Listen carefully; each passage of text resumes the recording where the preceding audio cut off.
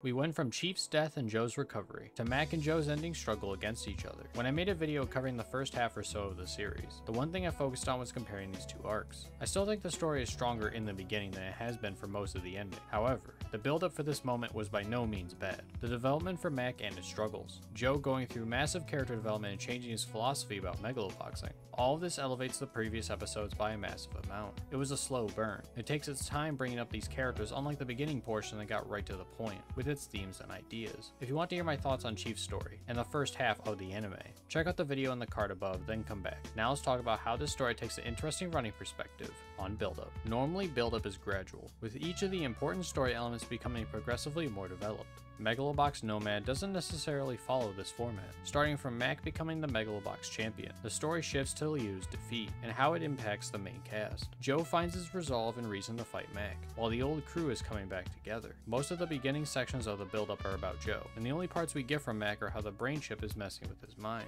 But the closer we get to the final fight, we find out more about his past, specifically the people from his past, learning what choices made him into an experimental lab rat, and the running thematic story is front and center. The Hummingbird and the Nomad is not a complicated story by any means, but the interpretations in the various scenes it's shown in give it new meaning. When we see it with Mac, we think of him as the Nomad that's finally being led back home, hearing the story of the Hummingbird. But with Joe, after once being the Nomad, we associate him with being the Hummingbird, the person who will potentially lead Mac onto a better path, just as Chief did for him. Of course, there are standard or more conventional ways to chart out a story, like the hero's journey, but a mark of good writing is being able to take convention and create a format that better fits your own story. The build-up is made more effective because of the individual focus each of them gets. If the story was constantly giving each character the same amount of spotlight, it would feel like Mac is being put into a main protagonist role. But he isn't. He is Joe's opponent, and giving very specified time to focus on him helps establish this character while not detracting from the main draws. Joe is the person we're following, but knowing more about Mac is what really makes the ending so interesting. Who do we really want to win? The first season had a very similar idea going for Joe and Yuri, but even though we see a lot of his struggles, he wasn't necessarily someone you were rooting for,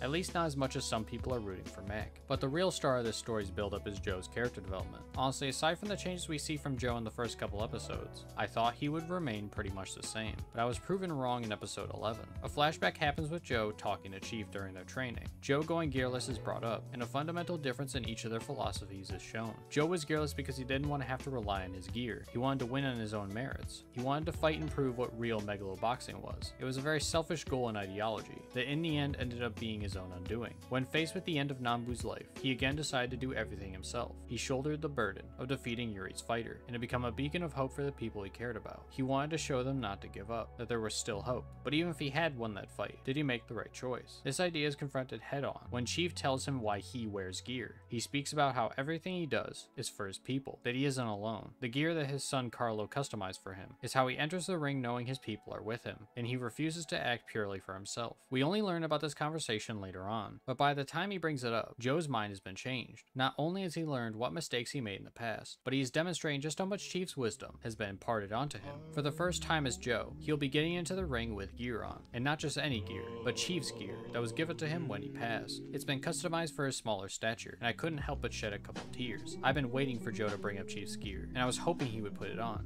and it looks like I'm getting everything I wanted. Each of the characters have gone through strong character development, and going into the final episode, each of them are resolved to win. Who is the Nomad, and who is the Hummingbird? Are either of them? All of these questions frame the final confrontation, and then comes episode 13, the climax. Similar to season 1, the ending leaves a bittersweet feeling. Again, the finale wasn't about the actual fight itself. Shirato and the best technology plot was being wrapped up, and overall was a nice ending, but I don't think it succeeded as well as the first season did. The fight was built up for the whole season, and with both of them gearless, wailing on each other for rounds on end. It was moving, but weirdly enough, while this ending was solid, for me at least, it didn't meet the hype that the setup put forward. However, Joe and Chief's gear did not disappoint, though I thought it was an odd choice to have him announce it the day before, instead of surprising everyone. It would have made for a cool moment. They also didn't give us any real good full body shots of Joe and his gear, which I was hoping for. In the end, they were both the Nomad. Mac was being led home by his family, and Joe by his. It's a sweet ending. It has the same kind of wrap up as the first season, and it's great to see everything end well for these characters, in spite of the foreshadowing of something bad happening to one of them. Overall, the writing for Megalobox Nomad was mixed. The first 4 to 5 episodes were amazing, easily a 9 or 10, but after that, if I'm being honest, it felt kinda average. The one thing I kept noticing throughout the season was how much less work the show seemed to be putting in as time went on. The best parts of the first season were the voice acting, visuals, and music. Though some of the tracks in season 2 were good, again in the first half mostly, there weren't as many that really drew me in. The visuals as well felt a lot more static here. While the artistic style was the same, everything felt very toned down, which to be fair, may have been on purpose. This is a more laid-back, somber story, so it makes sense to slow down the visuals. There just weren't as many moments past the first arc that really stood out to me. I just can't help but compare them, and see just how much they vary in intrigue, but overall I would still give the writing here an 8. The characters were strong, especially Joe's development in the last 3 episodes was really effective. Have you seen season 2's finale? What do you think about the ending? And how does it compare to what came before? Let me know in the comments below, and make sure to like and subscribe. I'm going to be covering more spring anime soon, so look out for that. I hope